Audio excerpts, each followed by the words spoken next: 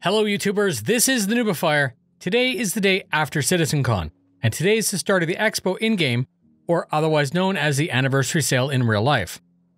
Concierge members got an email today basically confirming a variant of the Kraken that has cargo and stores where there used to be hangars. This most sounds like a super BMM, a big mobile store. No specifics such as price or how they would be offered, but they did say that Concierge would have first crack at the sale. So stay tuned, there's more to follow on that. It seems that this year they've just decided to put 10-year insurance on everything. In the past, people calculated that 5, 6, and 7 years were just as good as LTI, 10 even if calculated within game.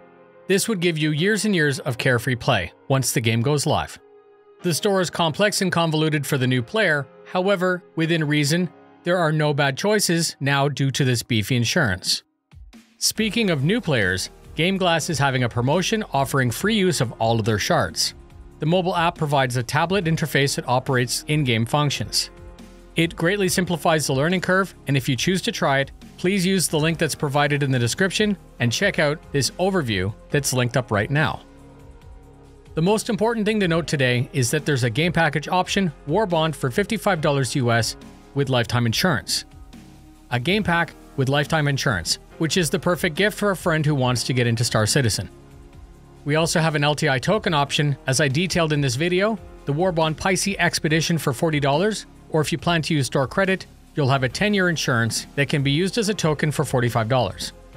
The Carrack went up in price to $500 today, and it's available with 10 years insurance. A funny true story, the prize ship for this month is a Carrack, and I forgot to buy it yesterday, so the winner will be getting a full $500 LTI Carrack, generously sponsored by MyRadar. The link to enter is up for you right now, and it costs nothing to enter. There's a third thing to note today, a $20 option to upgrade the base Pisces included with your Carrack to an exploration variant. I didn't bother with it because personally I've decided just to get the $40 ship, which means that I now have both versions. I'm sure the Pisces is going to fit in other large ships as the perfect runabout. It may actually be a better option than the 85X for your 890 jump, or for something to shove in the empty bay of the Polaris. The other ANVIL craft that are available today with 10-year insurance are the base Valkyrie for $375, the Arrow for $75, which is also available as a game package, the Hawk Bounty Hunter ship for $100, the Crucible for $350, the Gladiator Bomber for $165, the Super Hornet for $180, the Hornet Wildfire, which some consider is better than the Super Hornet for $175, the Hurricane for $195, the base Ballista for $140, and the Terrapin at $220. And as I said before, the Carrack is up for $500. Remember to check out GameGlass for free using the link in the description. Please also take the time to enter for a chance to win a Carrack for free from MyRadar. Stay tuned for more as I plan to break down the various panels from the show.